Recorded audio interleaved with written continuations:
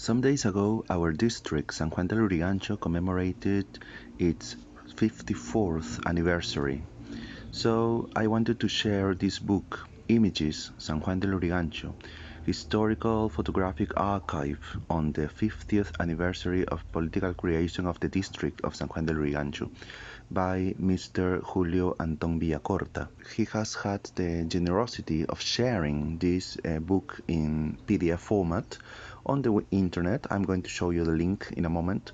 And in about 36 pages, this book is divided in 7 sections. The book, as it says on page 4, consists of 29 representative photographs. Each photograph is accompanied by texts. The first section is about historical photos, like El Sauce, a cemetery, Jack Poloni, a professor and researcher who published a book in 1987, a book that is the Bible, as it says, of everyone who is interested in San Juan de Lurigancho. The second section deals with famous people who in one way or another are related to our district, like Miss Livia Arias, who by the publication of this book in 2017 was 97 years old, and she was born in Zárate. The priest Jorge Álvarez, Julio Yaque, who created the Lurigancho Cultural Association in 1998, Edmundo Panay, a poet who wrote chant to Lurigancho, the historical name of our district. Arturo Vázquez, a teacher who, with the students in a school here, has performed a version of Inti Raymi, the most famous Inca ceremony since 2008.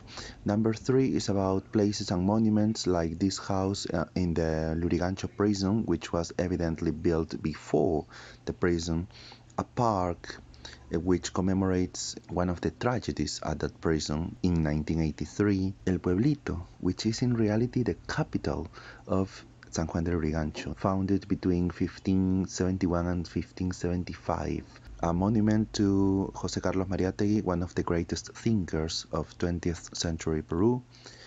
The Aras Lurigancho, related to horse riding, to horse racing, something that unfortunately I ignored totally.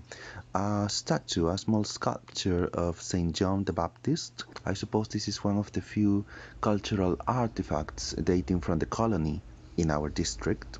The Yungay Square, which is a kind of replica of the city which was destroyed by the earthquake in the Ancash region in 1970. Number 4, in my opinion, well, for my liking, is the most interesting. It's about archaeological sites like El Sauce, which is a pre-Incan cemetery. There have been some excavations, a documentary on Canto Chico, which is another Huaca or archaeological site. The 5th part deals with the natural places of our district, like those rocks. The author appears in this photo. This is El Sauce, a hill, another one in Mangomarca. Number 6, talking about the lomas, the fog hills, the Canto Chico lomas, the Mangomarca lomas. There is so much to preserve in our district, not only in terms of history and culture, but in terms of nature.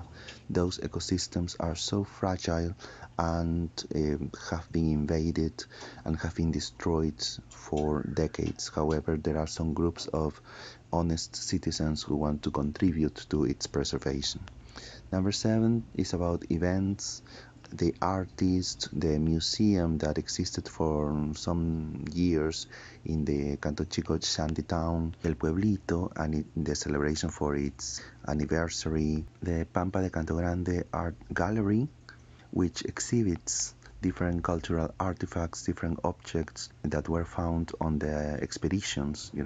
There are models, there are photos, infographics, timelines, ceramics, newspaper articles, replicas, so much to find.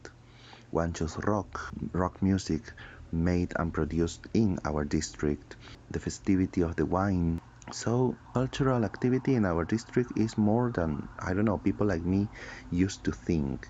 Even the Inti Raimi, as I said, the most important Inca festivity, it was performed and has been performed in the Campoy archaeological site. In order to make this book more professional, not only aimed at the general public but specialized public, there is a group of references, a bibliography, also the appendix, for example, the photos of the exhibition, because these photos were exhibited, were part of a temporary exhibition. And something that I really like is that um, each article And something that I really like is that each article includes text as well as photos, the photos themselves, which are the center of the text. And at the end of the page, as footnotes, you can see a link to a YouTube video. So, you can get information in different ways and in different formats.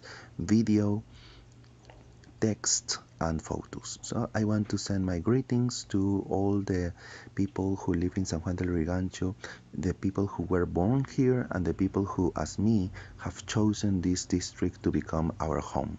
Bye bye.